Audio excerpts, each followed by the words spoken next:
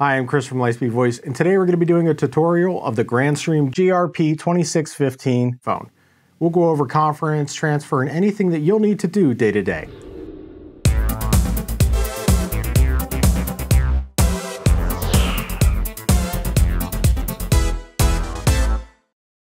So first, real quick, we'll just take a look at the phone and all the buttons. On the left side, we have your line keys. On the right side, you have park and the parking spaces. Along the bottom, you have the soft keys, and those will update depending on what you're doing. On the bottom left, we have your number pad, same on every phone you've ever used. To the right of that, you have your arrows for controlling the menu, and the button in the center is like a select button or enter. And below that, we have volume control, that's for in-call volume and ringer volume. Under there, we have the directory button, the speakerphone button, and on the right side, we have your personal voicemail, hold, transfer, headset, and mute. Okay, so now let's make a call. The most common method is you'll pick up the phone.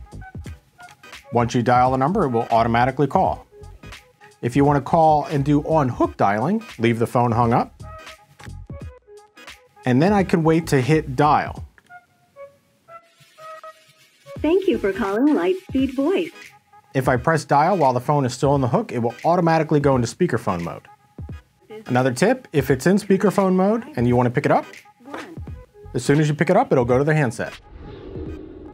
Next, let's go over the soft keys. You'll see along the bottom the history, Gen VM, redial, and features. These soft keys will always be changing depending on what you're doing. So if you're in a call, it'll have things like end call and transfer. History will show you any calls you've made or received or missed or anything like that, and you can scroll through them by using the arrows here. You can go back to the home screen where you can see how it changed to a little house by pushing that soft key along the bottom. Gen VM will call your general voicemail box, but you'll need to enter the mailbox number first. Typically, the general voicemail box for a single office location is 199, but you should get this information from Lightspeed Voice when you sign up. Next, we'll move over to redial. We'll automatically call the last number you dialed. And features. Features takes you directly to the Do Not Disturb toggle. So you can see right now I'm not in Do Not Disturb, and I could go down and hit the enter button here to put myself in Do Not Disturb. Now we talked about how the soft keys along the bottom change depending on what you're doing. So if I go into a call, you'll see along the bottom here we have end call, conference, new call, and transfer. For now, we're just going to hit end call because we're going to go over those other features later. On the left and right side of the screen are our BLF keys.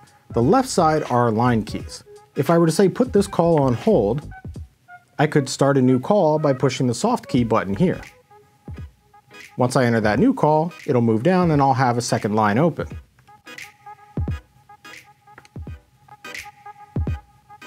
On the right side, the BLF keys are for park. In the very upper right is the parking button.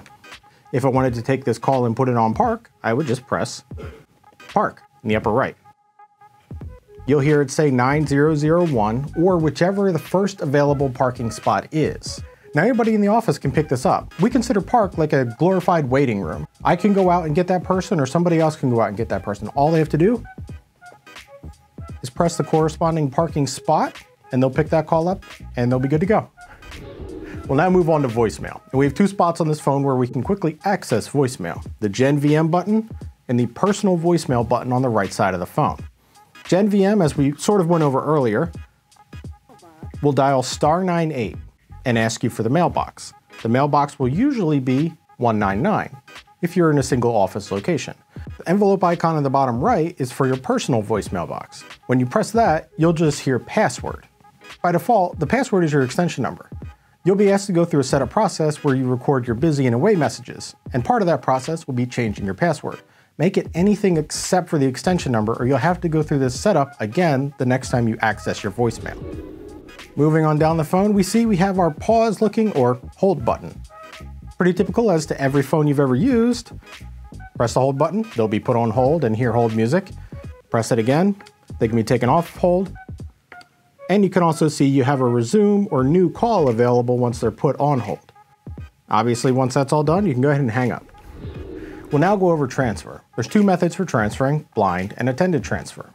Once you're on a call, you'll see that you have the option to conference, new call, or transfer. In this case, we're going to hit transfer. Now that we've pressed transfer, we have two more options. Blind transfer, attended transfer, or we can cancel if we need to. There's also target on the right. What target does is it takes you to the phone book or the call log so that you can select a call that you've made recently or have anywhere else in the phone. For now, we're going to do blind transfer. It's ready for us to type in a new number, and then you can go ahead and hit the transfer button. Now with blind transfer, that just is sent away and it's gone. Now we'll also want to do an attended transfer. Here we are in another call. We're going to press transfer. We're going to press the attended transfer button, and now we're ready to enter a number again. We'll go ahead and press attended transfer, and now I'll be calling to that extension. I have a choice from here to either complete the transfer or split. Split would take both calls and give them both to me, and one would be placed on hold. The one that you're transferring would be placed on hold. In this case, I'm going to complete the transfer to send that call over to them, and they're good to go. We'll now move on to making a conference call. You need to already be in a call with one or more parties, and then along the bottom you can hit conference call. Once we do that, the other party is put on hold. We'll need to enter a new number, and we'll be calling to add the new party. Now, whether it's ringing or we're on the phone with the new party, we'll want to hit conference call to bring everybody together. So that's the method for calling another person, talking to them first, and then bringing them into the call. You just wait to press the conference call that second time. Now you can see we're all on a call together. One good thing that I can do is I can hang up, and those calls will stay together. You can start a conference call, bring two parties together, and then leave, and they'll stay on the line. One of the next buttons we have down here on the phone is the headset button.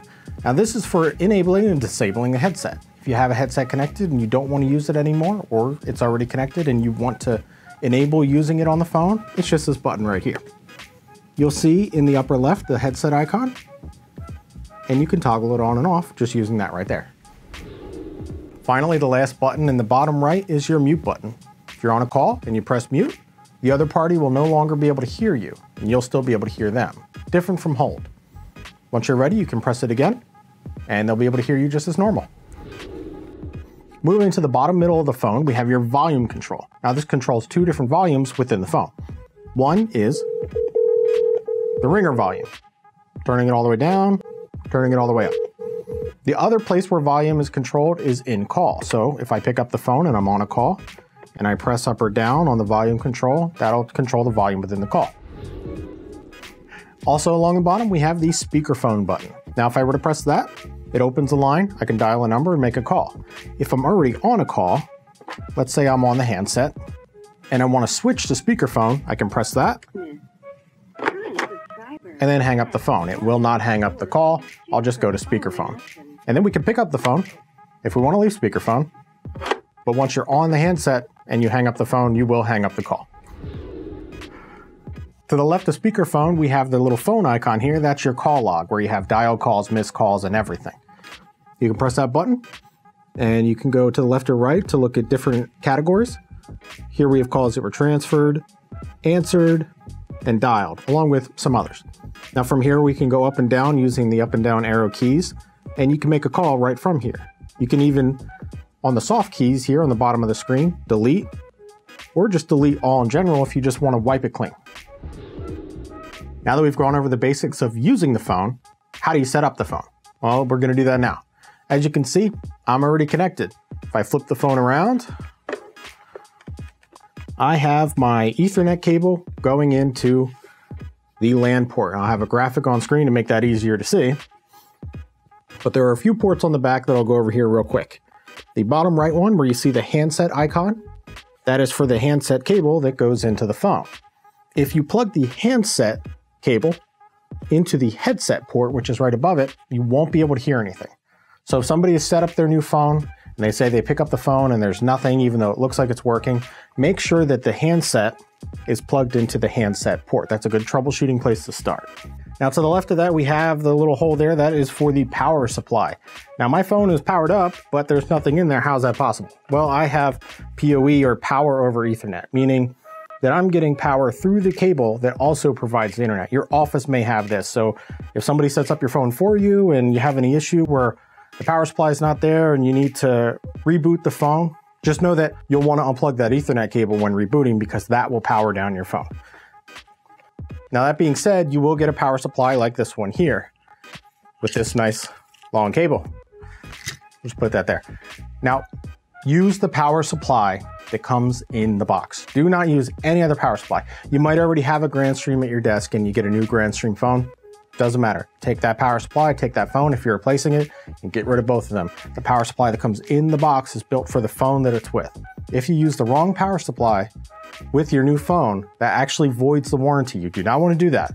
So make sure you use the power supply that comes in the box. I'm saying it so many times because it's very important, and you will usually break the phone if you use the wrong power supply. You don't want to do that. So let's now flip this back around. Now we have our Ethernet cable going into the LAN port. Now you have a second port here to the left of that looks like it's got a little computer icon. That is the PC port. How are they different? The LAN port is where the internet needs to go to provide internet to the phone. If I were to take this cable that is coming from our modem, router, or wherever within your office and plug it directly into the PC port, our phone would not get internet and would not work. But what is this port for? Well, if you already have internet at your desk and you only have one cable that's running to the computer, what this can be used for is daisy chaining, where you take the cable out of the back of the computer, you plug it right in here, to the LAN port. Now the phone has internet, but your computer doesn't. How do you resolve that? Well, in the box, you will get another shorter Ethernet cable. That's what this short Ethernet cable is for. It's for daisy chaining. So you'd plug that into the PC port and then take the other end and plug it into your computer. So now the internet is flowing from your modem or router to the phone, out of the phone, into the computer, so that both devices can get internet. And those are the basics of setting up the phone. And even before your port date, you'll be able to make phone calls. You won't receive calls until your numbers are ported in. This has been setting up the Grandstream GRP2615, and thank you for choosing Lightspeed Voice.